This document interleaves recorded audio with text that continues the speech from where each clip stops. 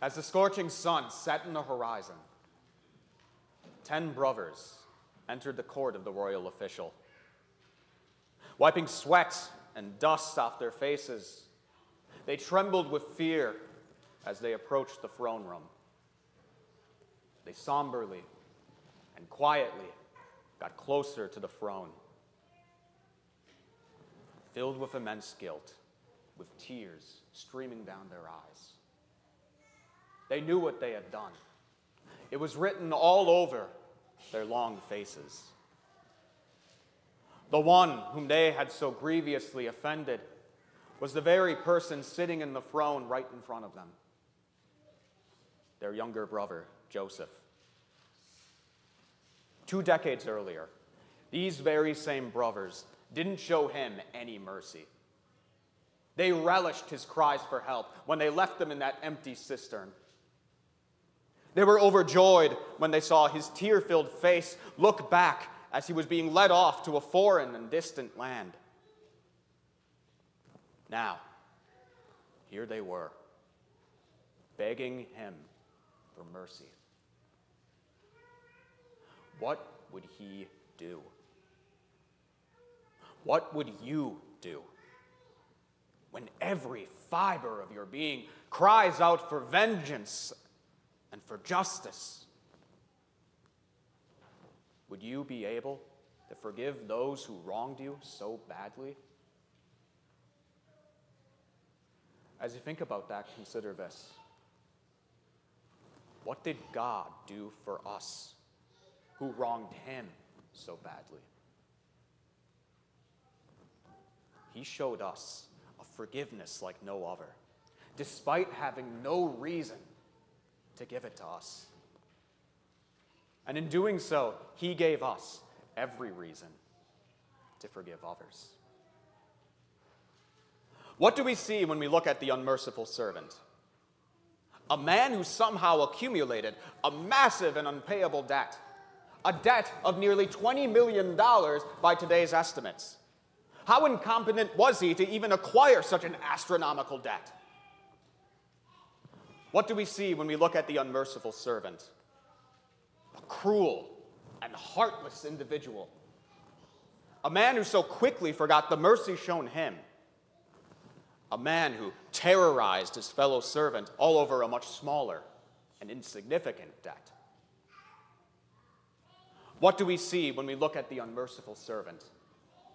A man who got exactly what he deserved. A man whose punishment was well earned for his egregious lack of mercy.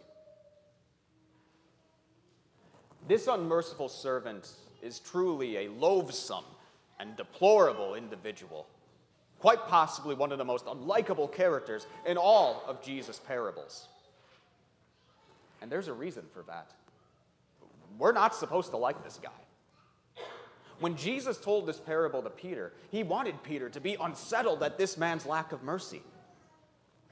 Likewise, he wants us to also be just as unsettled about this man's lack of mercy. But there's even more to it than that. Peter, what else do you see when you look at the unmerciful servant? My fellow believers at Gethsemane, what else do we see when we look at the unmerciful servant? Does it look familiar? Does it look like ourselves? Yes. Jesus wants us to see ourselves in this unmerciful servant. No. No, that's impossible. We're not like him. He had no reason for his lack of mercy. But when I don't forgive, I have all the reasons in the world. Yeah, I hold a grudge against that person. You know what he did to me? He humiliated me. Everyone around agrees that I'm right. Sure. I wanted her to fail. What gives?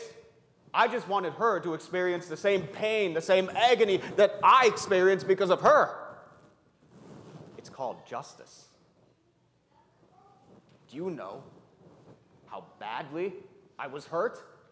I'm the victim. He's the offender. I have every right to despise him. Or maybe we think along the lines of Peter. I'm really forgiving. But you got to have limits. You don't want anyone taking advantage of you, do you? Peter suggested forgiving the same brother up to 7 times. How long does it take before we start to lose our patience? Maybe we adhere much more to a 3 strikes you're out mentality. Sure, I can tolerate the first couple of mishaps, but if you do that again, that's it. Unforgivable. You cross the line. Whether it's holding a grudge against an offender, wishing evil upon our offender, victim mentality, or putting limits on our forgiveness, we put our own feelings of offense, our own emotions, our own hurt emotions on a pedestal.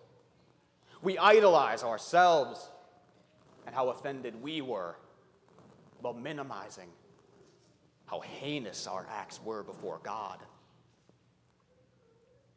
We scoff at the unmerciful servant's lack of forgiveness, but we make excuses for our own.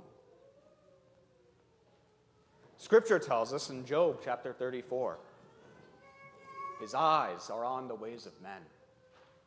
He sees their every step.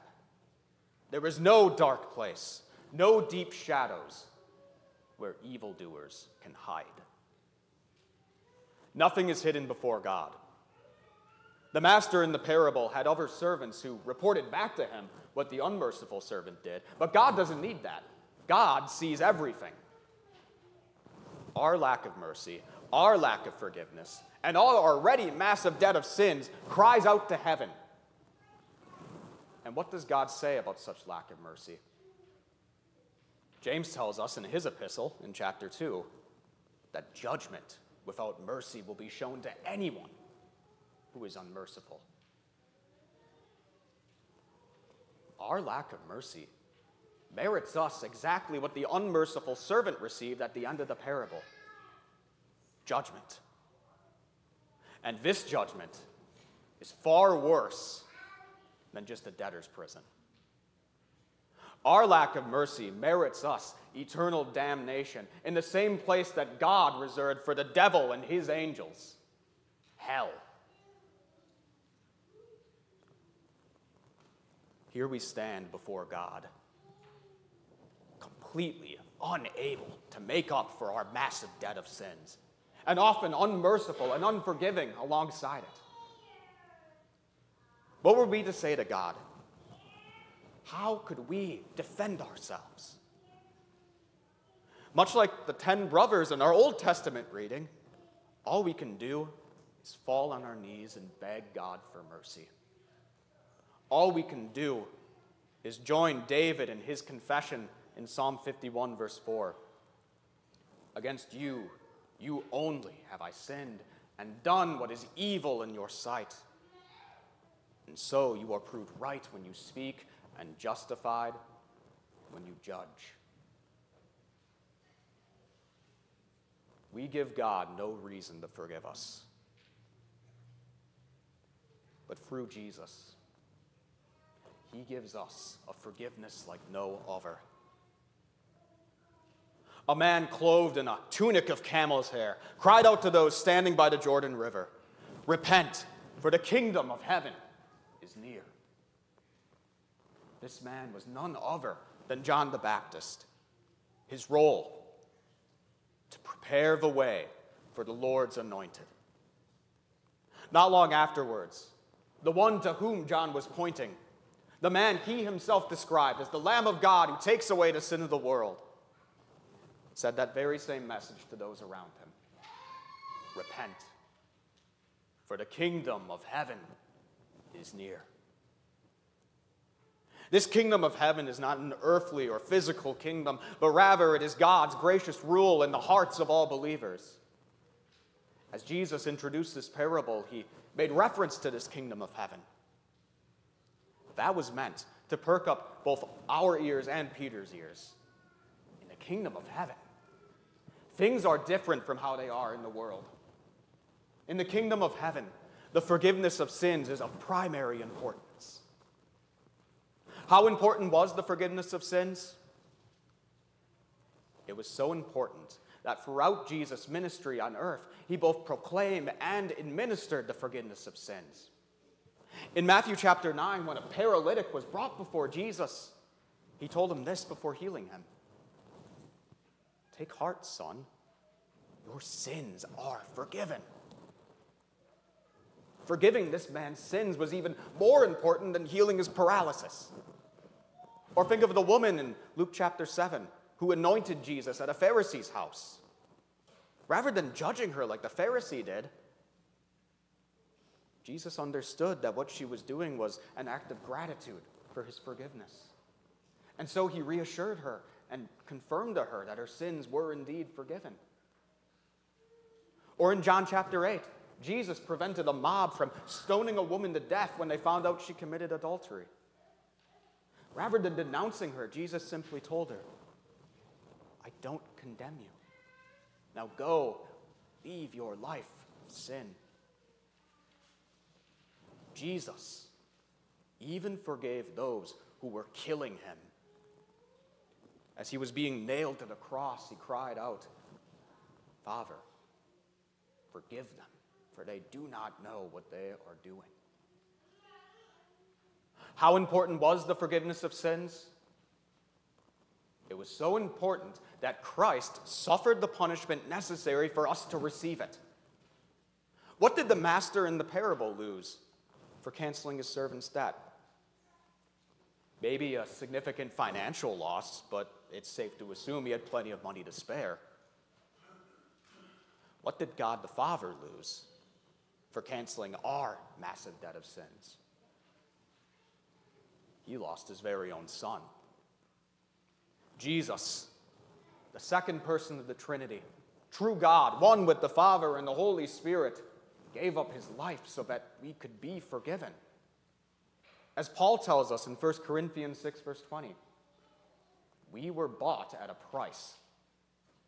And as Isaiah tells us in Isaiah 53, verse 5, he was pierced for our transgressions. Our massive debt of sins, our lack of mercy, and our lack of forgiveness were not inconsequential. They put the Son of God to death. How important was the forgiveness of sins? It was so important that after Jesus triumphantly rose from the dead, he gave his now fully forgiven church. He gave us the privilege of forgiving people their sins. As he tells us in John 20, verse 23, if you forgive anyone his sins, they are forgiven. And alongside that, he also gave his church another wonderful privilege. That is the privilege of preaching this forgiveness of sins, of preaching this gospel to all those around us. As he tells us in Luke chapter 24, this is what is written. The Son of Man will suffer and rise from the dead on the third day. And repentance and the forgiveness of sins will be preached in his name to all nations.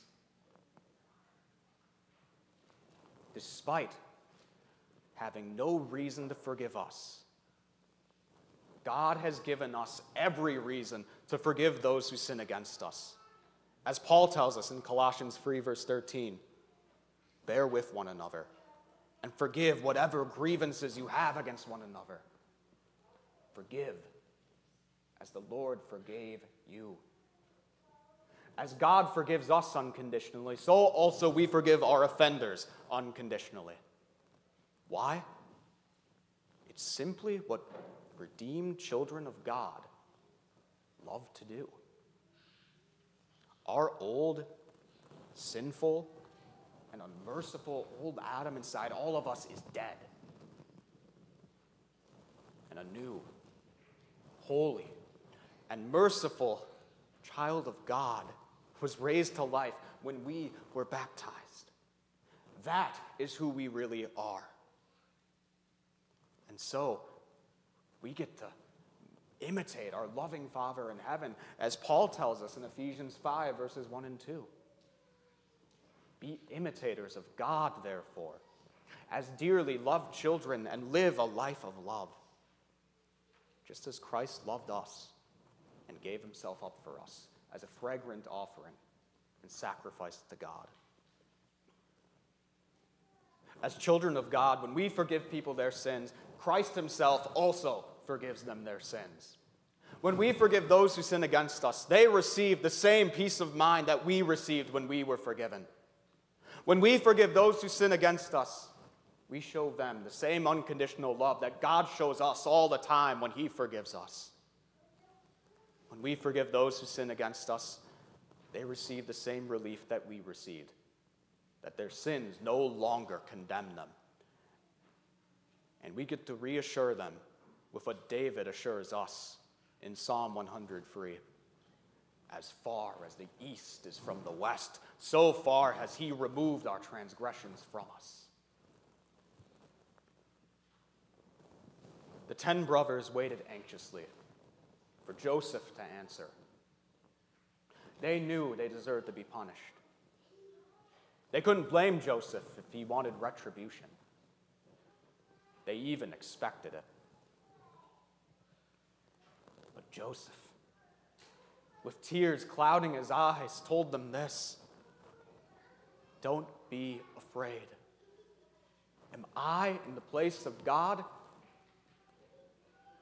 His brothers were stunned. Joseph forgave them. Much like the brothers, all we can do is be awestruck at the amazing love and unfathomable mercy of Christ. Not only does he forgive us, but he gave up his life so that he could forgive us. And not only that, but he continues to forgive us, even though we daily sin. Now we have the joy of sharing this gospel with those around us. Now we have the joy of assuring people that their sins truly are forgiven. Now we have the joy of saying these words to our offenders when they repent and ask us for forgiveness. My dear brother in Christ, my dear sister in Christ, I forgive you all your sins in the name of the Father and of the Son and of the Holy Spirit. Go in peace. Your sins are forgiven. Amen.